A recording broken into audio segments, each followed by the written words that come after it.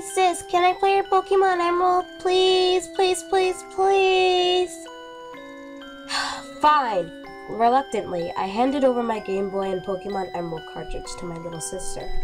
With a squeal, she turned it on and started playing. I sighed.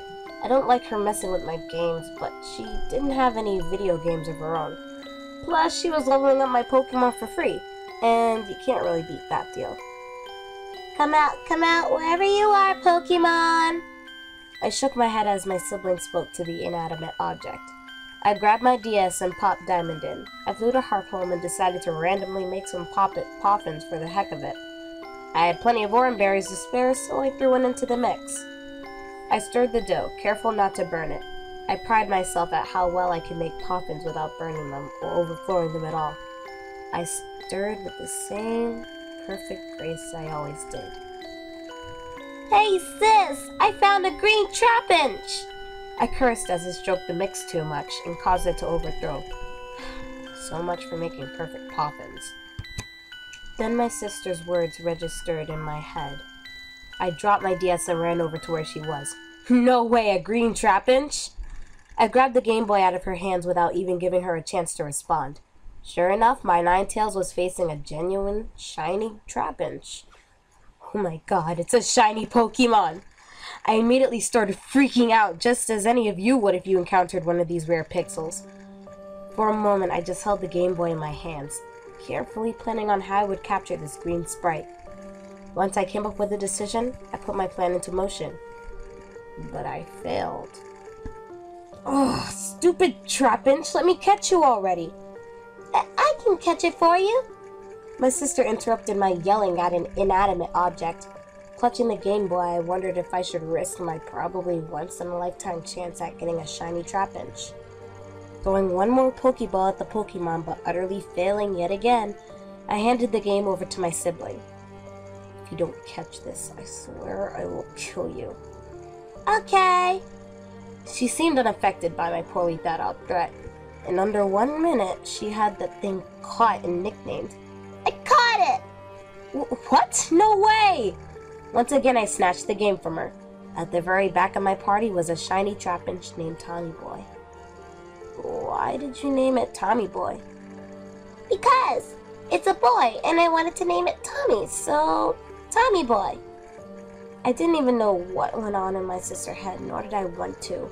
So instead, I clicked on my new shiny Pixel. He had decent stats, with the moves Bite, Sand Attack, Feint Attack, and Sand Tomb. It also had the ability Arena Trap. Done with looking at my new Pokemon, I exited off of him and returned to the overworld. Can I train my Trapinch now? My sister eagerly asked. In reply, I gave her a serious expression followed by, it's my Pokemon Emerald you caught it on, so it's my Pokemon. Distraught, my sister suddenly agreed. Okay, but can I still train him? In a little bit. I went to battle with him first. I flew to a Pokemon Center, healed my Pokemon, and immediately went back to the desert. I walked into the sand, and after a few steps I encountered a wild Pokemon, a Sandshrew. I squealed as Tommy Boy sparkled. I never thought I would have my own shiny, but now I did! And I wanted to see what he could do. I clicked on Fight and selected the move Bite. Tommy Boy refuses to attack. My jaw dropped open. What does it mean he refuses to attack? Getting hit with Slash, I cursed my shiny Pixel at not obeying my commands. Once our turn came around again, I ordered Tommy Boy to use Bite. Again. Tommy Boy refuses to attack. Oh, why won't you attack, you stupid Trapinch? I can make him attack. Having been leaning over my shoulder the whole time watching me play, my sister grabbed the Game Boy out of my hands. I was about ready to slap her, but something held me back. I wanted to see if she really could make the stupid Pixel work. Without any trace of doubt, she selected the move Bite. Tommy Boy obediently attacked the Sandshrew, leaving me mind blown. How did you do that? My sister gave me a stupid grin. He listened to me because I'm his mommy. Sure, whatever. I thought privately to myself. I honestly didn't like Trapinch and would much rather have a shiny Flygon. But the dang thing only obeyed my sister, who seemed happy to train it. Alright, You can train Tommy. Yes! And with that, my sister began her quest to train and evolve Tommy Boy. I thought she would grow bored of training the Pokemon, but no. For the rest of the day and deep into the night, she worked tirelessly to gain experience for Tommy Boy. I wondered how one could stand training the same Pokemon for so many hours, and I still wonder that. Finally, at around 11 p.m., she had to go to bed. Unwillingly, she saved the game and turned it off, but not before saying goodnight to Tommy Boy. I was still allowed to stay up longer, so as soon as she was in bed, I grabbed my Game Boy. Emerald was already in, so I simply switched the game on. Once the game was loaded, I saw that Tommy Boy was in the front of the party. Of course. But he was already evolved into a Flygon at level 52. If only my sister would train all of my Pokemon like that. I walked outside of Lily Cove City, which was where she had saved last. I was walking into the grass just outside the city. I ran into a wild Mightyena. I lovingly sighed as Tommy Boy came out sparkling. Then my expression became a bit more serious. That blasted Pixel better listen to me this time. I clicked on Fight. He had new moves: Crunch, Dragon Breath, Sandstorm, and Hyper Beam. I selected Hyper Beam and prayed to God that he would obey. I held my breath. Tommy Boy refuses to attack. Dang it! I yelled at the non-living Pixel. Tommy Boy got hit with Bite, which didn't do much damage. I kept cursing at the sprite. Couldn't believe I had a shiny in the palm of my hands and the blasted thing wouldn't listen to me. I selected Dragon Breath, despite knowing he wouldn't obey anyways. Tommy Boy wants his mommy. I stopped hurtling profanity at the screen and gawked at that line of text. I surely hadn't seen any Pokemon do that before. I kinda wanted to laugh. The way that line was written sounded pretty funny, but I was scared at the same time. Tommy Boy continued to get hit with Bite. I fled from the battle. I went back into Lily Cove City, saved, and turned the game off. I went to bed immediately afterwards, mind-blown and completely agitated at the same time. I woke up the next morning to find my sister sitting on the edge of my bed, playing Emerald. As soon as I stirred, she immediately turned to me with a puzzled expression. Hey, sis, did you play Emerald last night?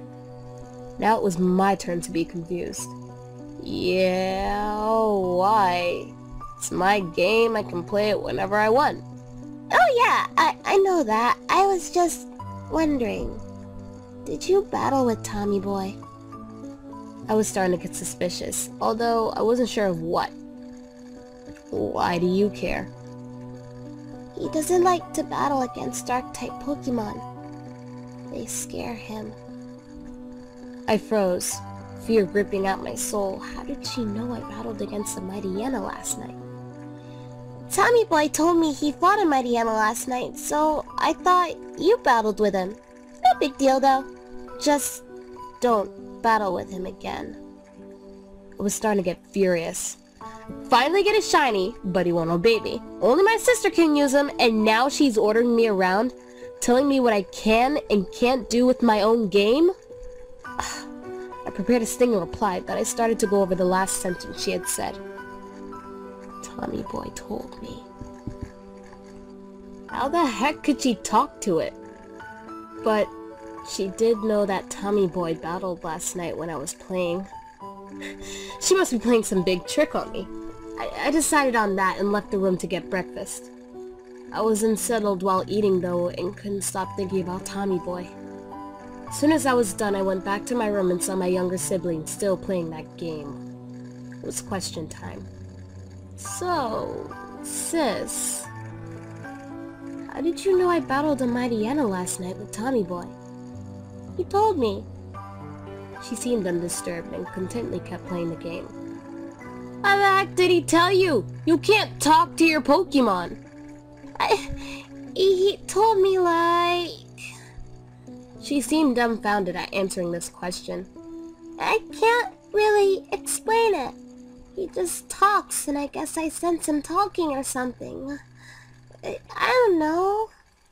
She just shrugged and kept playing the game. I was starting to lose my patience, but before I could ask another question, my sister exclaimed, "Oh, good boy, Tommy! You showed that Sandshrew. You make Mommy so proud. I felt disgusted at my sister talking to a pixel like that. The realization hit. Last night, Tommy Boy said he wanted his mommy. He meant he wanted my sister. Completely confused, I sat down next to my sister and watched her play. She was in the desert and kept battling the Pokemon there over and over again. Tommy Boy acted like a normal Pokemon and did nothing unusual. Why do you keep playing with the Pokemon in the desert? Because Tommy Boy only likes to battle Pokemon here. She kept on playing, as if everything was normal. After a moment, I thought of another question. Why will he obey you and not me? He doesn't like strangers. I'm not a stranger, and it's my game he's on, so he should listen to me. My sister paused for a moment. After a minute, she responded. Tommy Boy says screw you. She giggled while I gave up and left fuming. My sister did the same thing for many days after that, playing Emerald and battling Pokemon in the desert with Tommy Boy. Once he reached level 100, she still kept training him. Whenever I asked why she kept training him, she just said, Tommy Boy needs his mommy. I was starting to get worried for my little sibling now. Her health was getting bad. I wanted to play some games on my Game Boy too. I tried to talk her out of playing the game, but she refused. No matter how much me or my mom tried, we couldn't get her to stop playing that game. Then one day, I came with a decision. Once my sister got to bed, I took out my Game Boy. I started up Emerald. Once the game loaded, I found myself in Lily Cove City again. Why did she always save here? Whatever the case, I went to the Pokemon Center. I booted up the PC and selected Tommy Boy. Holding my breath, I selected Release. Tommy Boy doesn't want to go. I cursed at the message. I had the sinking feeling that was going to happen. Then I selected on Release again, but to no avail. Again and again I tried, but nothing worked. Listen, you stupid massive pixels. I don't care if you're a shiny or how much my sister wants you, but I'm getting rid of you now. I don't care if I have to restart my whole game just to get you gone. You're hurting my sister's health, and she's hogging up my Game Boy too much. You're leaving? No. I selected Release again, and surprisingly, it left. Didn't actually think that would work, but it did. I sighed in relief, but a sense of foreboding shrouded around me. The heck was I going to tell my sister? It was hard for me to get sleep that night. I couldn't stop thinking about Tommy Boy. Once I did finally fall asleep, I didn't get to sleep much, for a nightmare woke me up. Although when I woke, I couldn't remember what it was. Starting to wonder if maybe releasing him wasn't the best choice. I woke up to find my sister sitting on the edge of my bed. It looked as if she'd been crying for a while. Once she saw I was up, her face twisted to one of defeat. You got rid of him. I was scared at first, thinking my sister might lash out at me and attack me for releasing her beloved Tommy Boy. I shakily nodded. Yeah, it was for the best. She simply got up, glanced at my Game Boy sitting on the desk, and walked out of my room. After a few days of mourning, my sister went back to normal. Her health became strong again, and in no time she was her crazy, hyper self like usual. Pushed the whole Tommy Boy incident to the back of my mind and continued to live on my life like normal. Until she got her own DS. A few months later, during her birthday, my sibling threw a squealing fit as she opened her present containing her new Nintendo DS. Her excitement was fueled even more when she tore open her next gift, which contained Heart Gold. As soon as she was done opening her other present, she grabbed her new DS and popped Heart Gold in.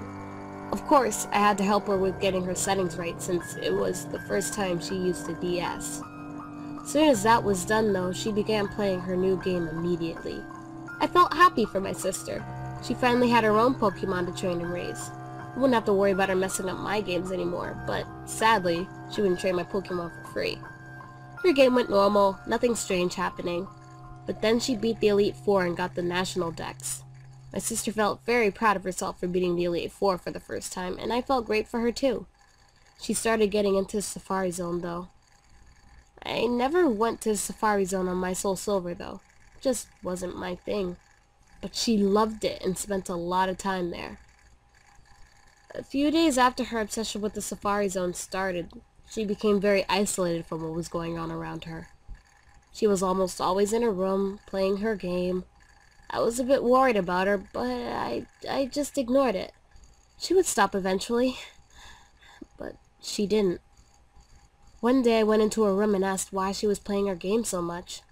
She surprisingly became very shocked and worried, as if she was hiding a secret she didn't want me to find out. She replied saying that she loved the game a lot and wouldn't say any more. She wouldn't clearly answer my other questions, so I just gave up and left. Eventually I became very worried about my sister. She never acted like this and never had before. Except that one time. Realization suddenly struck me like a bolt of lightning. I ran to my computer and opened up the internet at the speed of light. I searched how to get a trap inch in Heart Gold. An answer came up. The Safari Zone. I waited until night when my sister was asleep. I snuck into her room and quietly took her DS. I went back into my room and quietly shut the door behind me. Then I jumped on my bed and quickly turned on her DS. The title screen loaded and I pressed continue. She was standing outside the Safari Zone. I opened the menu and checked her team. There was only one Pokemon in her party. Tommy Boy, the level 100 shiny male Flygon. I immediately went to the Pokemon Center and booted up the PC. I clicked on Tommy Boy and selected Release. Tommy Boy doesn't want to go. I don't care what you want. You are going now! I clicked on Release again, but was met with the same message. This time, though, Tommy Boy was holding an item. Mail. I clicked on it and read the message. This isn't your game! I don't care whose game it is, you are going. I discarded the mail and selected Release again. Yet again, I failed at getting rid of the dangerous sprite. It had more mail. I read it. I'm not leaving Mommy again! Yes, you are! I whispered threateningly at the screen, cautious at not being too loud. Selecting Release still didn't do anything. More mail. It's useless. I sighed. There was only one option left, and my sister definitely wasn't going to agree with it. But it had to be done. I booted up my Pokemon Soul Silver and caught a ton of Centrets. As soon as I had enough, I got on my sister's Heart Gold and traded all of her Pokemon into my game. In exchange, I gave a bunch of Centrets. This way, when I restarted her game, she wouldn't lose everything. She would still have all of her Pokemon. Except for one. As soon as all was done, I prepared to turn off the game. But Tommy Boy still had one mail left. And read. I selected it. Nothing can get rid of me. You wish. And with that, I turned off the game. I restarted it, and as soon as the menu loaded, I selected New Game. The process went as normal. Naming the character and getting the starter. I chose a Chikorita since I had gotten Cyndaquil on my game and she picked Totodile on hers. Once all of that was done, I exited out of New Barktown and into Route 29. A wild Hoot Hoot appeared, so I threw out my shiny Flygon to face it. Whew. Wait a sec. What? Why is he still here? I restarted the game! I didn't know what to do at this point. There really was no way I could get rid of Tommy Boy. No, there still is a way. I shut off the DS and pulled the Heart Gold game out. I got a pair of scissors and quietly hacked away at the game to where it was no longer playable. Then I threw it in the trash can. I got up and went to return the DS to its rightful owner. When I opened my door, I gasped when I saw my little sister standing just outside. For a long moment, my sister just stared at me. It was too dark for me to tell what her expression was. I'm sorry, but I had to get rid of him. Hey, I even transferred all of your Pokemon over to my game so they're all saved. I'll even buy you a new Heart Gold with my own money. Just please, don't be mad at me. I had to do this for your own sake. I could have been talking to a statue. My excuse did nothing to move my younger sibling. Instead, she continued to stare at me. Just when I thought I couldn't take it anymore, she yanked the DS out of my hands and walked back to her room, quietly shutting the door behind her. I was horrified and worried. I thought getting rid of Tommy Boy would help my sister get back to normal, but it appeared to be making her worse. After a couple of days, she'll be back to normal like last time. I pretended to believe that and went to bed. Sure enough, after a couple of days, my sister went back to normal. I bought her a new heart gold with my own money and gave her all of her Pokemon back. Every now and then, I would check her game to make sure the shiny Flygon didn't return, which, thankfully, he never did. I also told her to stay away from the desert area in the Safari Zone, which contained trappage. I had to trust her to keep away from it. She did. The next couple of weeks were fine and dandy. No weird stuff happening. My sister eventually got into other games while I kept avidly playing my Pokemon games. I started to get a little too obsessed with Pokemon, and somewhere along the line I decided to take the ultimate challenge: to catch every single Pokemon. Being the lazy arse I am, though, it took me months for me to fulfill this request. I even obtained a few hacked Pokemon, since some were just impossible for me to get otherwise. Eventually, I'd collected every single Pokemon and stored them all in my Soul Silver. All except for 3.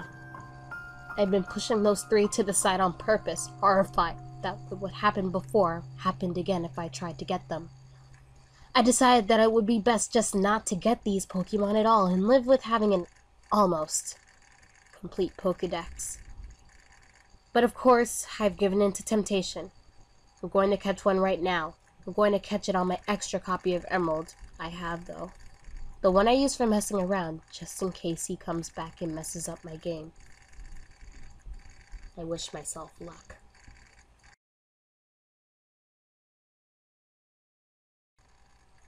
My sister wrote the story of Tommy Boy and never told me. What was she going to do with this? It's too late to find out now. It's not her fault. He would have found some way to get her eventually. Let me enlighten you and tell you what happened to my damn sister. She was obsessing over the Pokemon games and made the decision to catch every single of the sprites to marvel at by her lonesome. No soul would ever know of her achievement. Although, she pushed the Riches Trio aside, knowing what fate lay for her if she were ever to face them. The temptation was too great for her meager will, though, and she gave in. He told me she tried to protect her holy stash of pixels by searching for one of his kind on an isolated cartridge of hers. One that mattered not.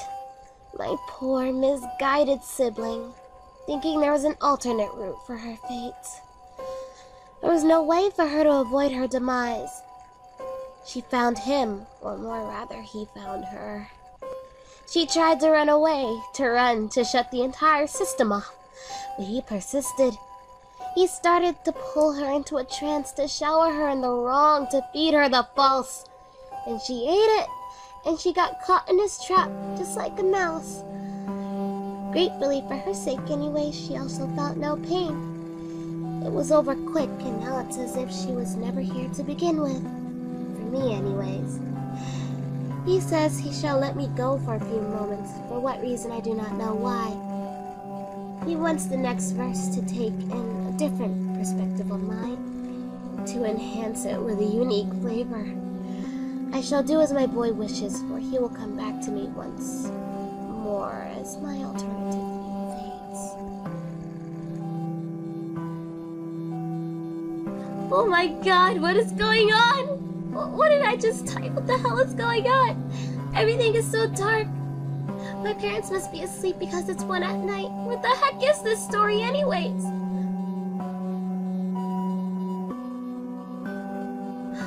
Okay, I just finished reading this and it's about Tommy Boy, which I think this is typed by my big sister who died. I don't get the last part though. It doesn't look like she typed that. It seems scary. I don't like this. For some reason, I want to type how I met Tommy Boy for the 3rd time. Wait, I met him a 3rd time? I don't remember meeting him a 3rd time. No, I did. That's why. He's the reason why my sister died. I remember it. Earlier today, I was looking in my sister's room, even though my mom said not to go in there. I had to find out why she died. When I went in there, her room seemed normal. Too normal. I looked around and found her Game Boy that had emerald in it and played it. I felt like it had something to do with her death. When the game started up, though, I opened the menu to check her party. He was there. I just stared at the game for a couple of minutes until I finally turned it off and ran into my room. I hid in my bed and cried for a while, and I got the courage to go back into her room. I still didn't know how he killed her. He hadn't killed me before. It just made me think I was his mommy. I forgot she had gotten in his way, though, and he was mad at her, so he probably didn't want to kill her. Or he did want to kill her.